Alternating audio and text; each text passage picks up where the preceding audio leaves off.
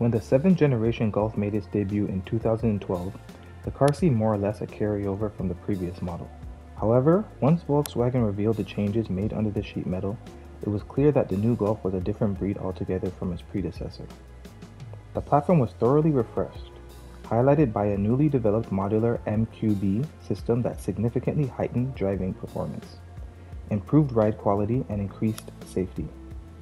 The Golf has long been considered the benchmark of the C-segment class, but the new version raised the bar even higher, leaving engineers from America, Japan, and Korea scratching their collective heads. In fact, the bar was raised so high that the sport-tuned Golf models were making sports car makers nervous. Both 3-door and 5-door GTIs possessed a high level of performance that could satisfy the most critical enthusiasts.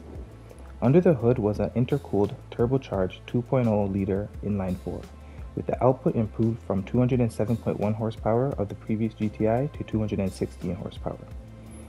This improved the 0 to 100 km/h acceleration time of the car from 6.9 seconds to 6.5, and increased its top speed to 246 km/h from 240 km/h. The new GTI shined in the handling department as well.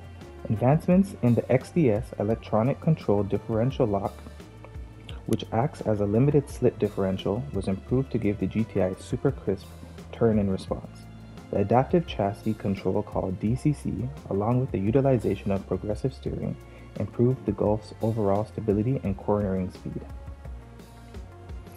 Also of note, the new GTI featured Blue Motion technology, a first for this model, adding a brake energy recovery system and a start and stop mechanism. The new car was greener than before. Safety was also enhanced, thanks to a pre-crash brake system and lane assist. The Golf GTI has always been known as a giant killer, and the new 7th gen iteration embraced that role as never before.